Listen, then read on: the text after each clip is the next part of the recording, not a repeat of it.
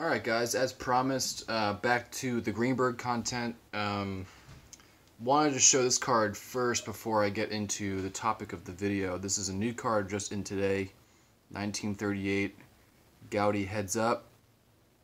This is my third version of the 253. As most may know, 38 Goudey was a continuation of 33 Goudey. And the numbers of the set pick up right after 33 Goudey ends, so they begin like in the 250s or 240s, I think 240s. So Greenberg has two cards in this set, one without cartoons, which is this one, and the high number, which is considered the high number, I guess, the second series has the cartoons. So really nice example of this card. This is the only one I actually have that is a little diamond cut. This one's also really not that bad. So really happy to get this in. Always looking to add nice examples of the 38 Goudey. So happy to have that. But the reason making this video today is to show off my various 1934 batter up Greenbergs.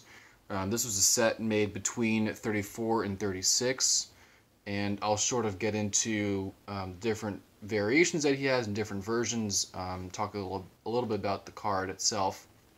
So this is the only PSA graded card that I have. This is a 5. I don't know if I've shown this off recently or not, but this is definitely my highest graded card, my highest graded batter up in my collection. Greenberg has 4 different color variations of this card. So how it's laid out here, there are actually no first names on this, and as you can see, number 57 is the card number here. And if you can see closely, there's a stencil that kind of outlines him, and this was made for kids and collectors to punch out the player and fold him up. So he stands up maybe like on a desk like this, and kind of has like the silhouette punched around him. So because of this, these are not found in good condition at all, because even if you try to punch it once and put it back, you will have punched it through. And so the area like right above the stencil is very close to the top of the card. So unpunched examples will have a nice, here if I can see it,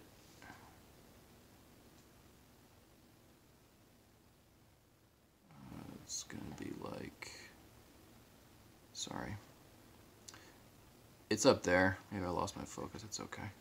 But a really nice example of the, here we go, got it back. Nice example of the 34 batter up. So that's our magenta. This is our brown. This is what's considered brown tone. I think I like this one the best. I think it kind of depicts the era nicest. This one I bought at the National in 2019, and it has like some residue spots in the back, but nicely conditioned card. Next is another 2.5. This is what's considered black and white, and online if the images are not good online, very hard to distinguish between these two. So for a while before I kind of got the nuances about how these are, it was hard to distinguish between these two. That's a nice 2.5 there.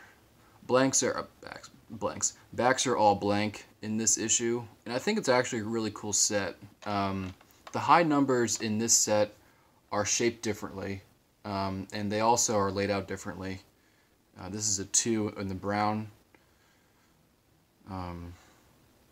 and some good names in this set too. I know Fox is in here, and Greenberg, of course. There's a few of like a Hall of Fame pitchers. This is a pretty rough one. This was the first blue that I got in my collection. I think I bought this card raw for like 50 bucks.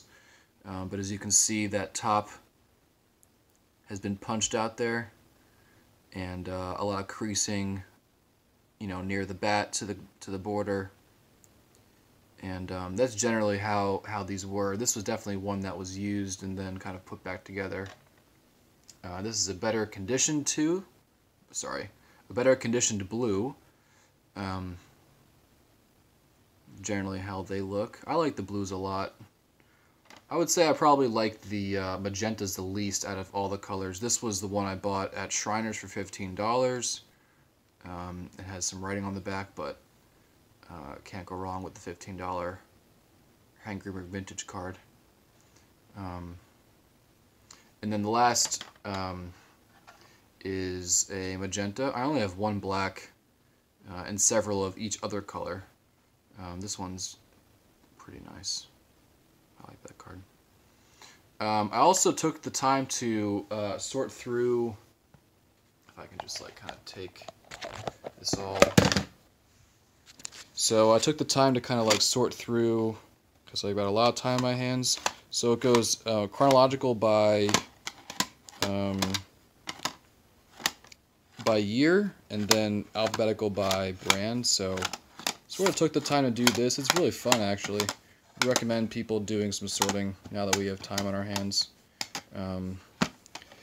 So as I go, I'm probably just gonna like fill in here.